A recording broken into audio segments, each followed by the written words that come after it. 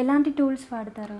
దగ్గరగా మంది ఉండే టూల్స్ అంటే షేవింగ్ బ్లేడ్, కట్టర్ ఇవే ఉంటాయి. పిన్స్ కానీ అవే ఉంటాయి. సో కట్టర్ నా దగ్గర ఆల్రెడీ ఉంది.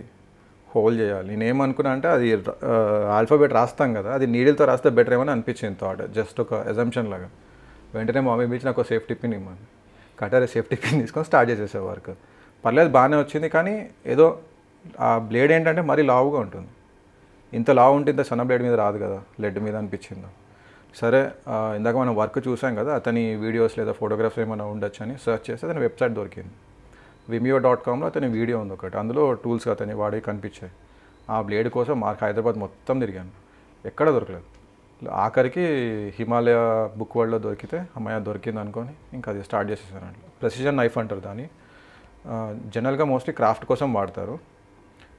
నేను ఎవరి వర్క్ అయితే చూసి ఇన్స్పైర్ అయ్యానో ఆయన స్టార్ట్ చేయడం వల్ల ఆ బ్లేడ్ని ఈ వర్క్కి వాడడం మొదలుపెట్టాను అనమాట.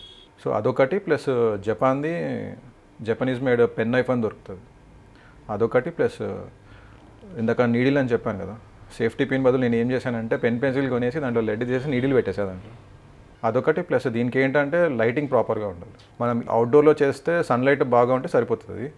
ఇండోర్లో చేస్తున్నాం అనుకోండి, ఫర్ ఎగ్జాంపుల్ టేబుల్ ల్యాంప్ ఒకటి కంపల్సరీ కావాలి ఎవరికైనా సరే. హెవీ లైటింగ్ ఉండాలి.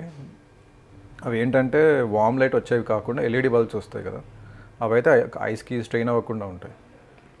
2 టైప్స్ ఆఫ్ ల్యాంప్స్ ఉంటాయి బేసికలీ, నార్మల్ టేబుల్ ల్యాంప్స్ చూసుకుంటే. ఒకదానికి మ్యాగ్నిఫైన్ లెన్స్ ఉంటుంది.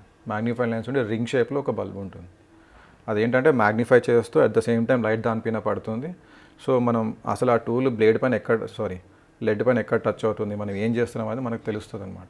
అది చాలా ఇంపార్టెంట్. అందుకే లైటింగ్ కూడా చాలా ఇంపార్టెంట్. ఇవన్నీ ఫాలో అయితేనే ఎవరైనా సరే, నేననే కాదు, అసలు ఏం జరుగుతుంది లెడ్ మీద అనేది తెలుస్తుంది మనకి.